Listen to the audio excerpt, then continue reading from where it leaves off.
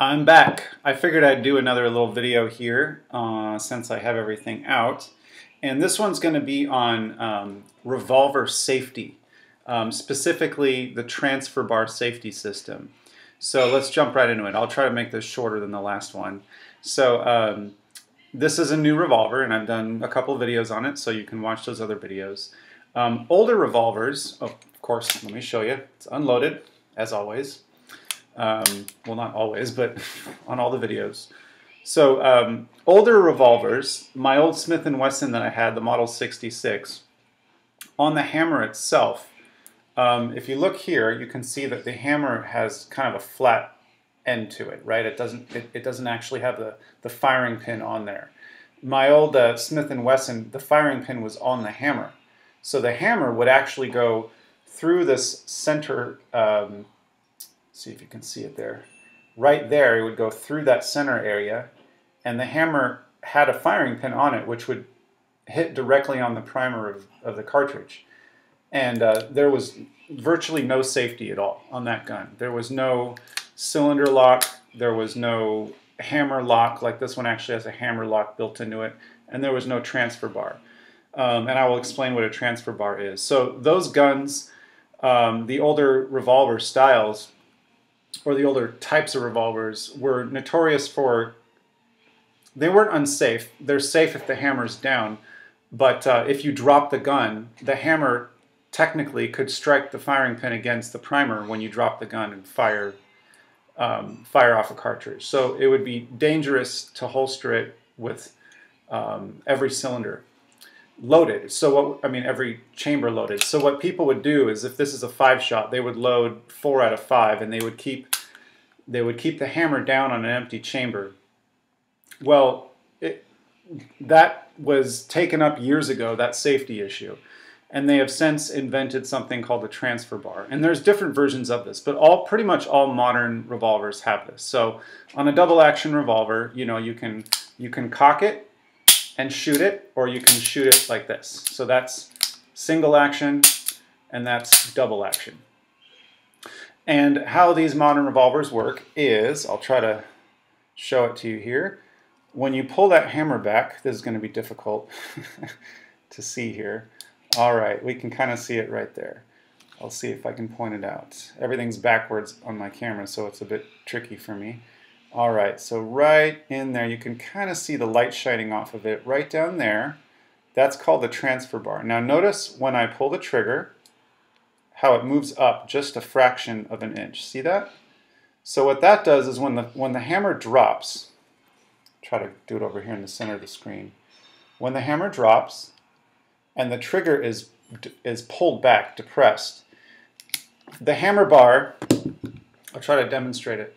Sorry, the transfer bar, so, it's hard to explain. So on this side, this is the cartridge, okay? Everything's backwards, mirror image in my camera, so it's a bit hard to do. Here's the cartridge, and there's a firing pin right here, and then here is the transfer bar, and then here's the hammer. So when that transfer bar is down and the hammer goes like that, it actually does not contact the firing pin, which in turn does not transfer that energy into the primer. So when you pull the trigger, the transfer bar comes up, which actually transfers the energy from the hammer through the transfer bar into the firing pin, which strikes the cartridge, and boom. So on the old Smith & Wesson that had a firing pin built into the hammer, it didn't have that. Pretty much all new revolvers have this transfer bar in there. So what that means is, if I had this thing cocked and I wanted to lower the hammer, and obviously you have to pull the trigger to release the hammer. As soon as I've released it and I take my finger off, see there's a little bit of play there, I take my finger off the trigger like that.